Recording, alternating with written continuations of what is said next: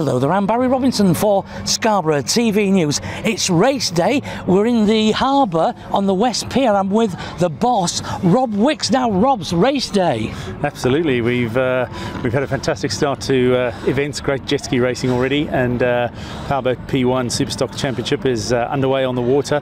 First race concluded. We've had a great result for the Alam Marine Boat number 99. That's coming in first position. Second position was Flying Panther, piloted by Nick Williams and navigator Martin Robinson.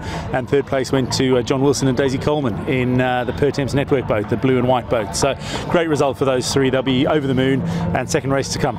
Yeah, and it's a fantastic day, sunshine, lots of people here, and the jet skis. Absolutely, jet skis have been tremendous. We had great racing, and even more to come later on in the day, as well as the freestyle action from Lee Stone and Jason Bleasdale, the world and British champions respectively. They put on a great show for the crowd. So yeah, great sunshine, fantastic weather, super amphitheatre for racing. Couldn't have asked for more. So this is the first year. Next year? Oh, we hope to come back. We've had very positive feedback already from the council, from our sponsors. I think the fans here today have had a great day, and you know, let's get tomorrow's racing out of the way, and then we can start looking forward to next year. And everybody in the harbour seems to have been so helpful. Absolutely, been tremendous help from all of the harbour authorities. Ian Vasey and his team here, tremendous help, and you know, you've got all the infrastructure here you need for racing. You've got great water facilities, great marina, and then obviously great spectator viewing from, you know, up on high to right down at sea level. So a great day overall, and great racing hopefully in prospect tomorrow. We've had quite a stiff offshore breeze today, made for fairly straightforward conditions. I think tomorrow we're going to see a little bit of a change in the weather. Might make things a little more complicated, a little bit windier, a little bit rougher for some of the teams. Some of them like it, they prefer it a little bit rougher.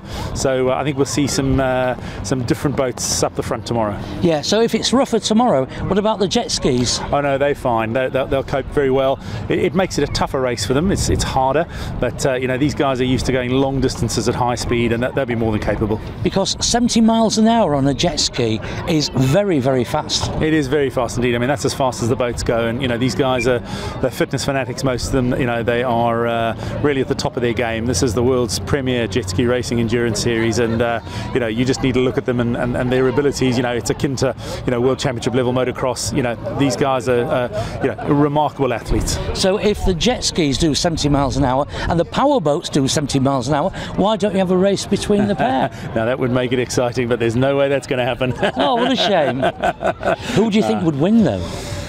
Jet skis or the boats? That's a difficult one to put to me, but I think the boats will be faster in a straight line. Obviously a much bigger craft, they'll cut through the water a lot easier, but the jet skis are super quick. You know, they turn on a dime, they'll get around the marks quite quickly. So for the moment, let's go with the diplomatic answer of even Stevens. Well done.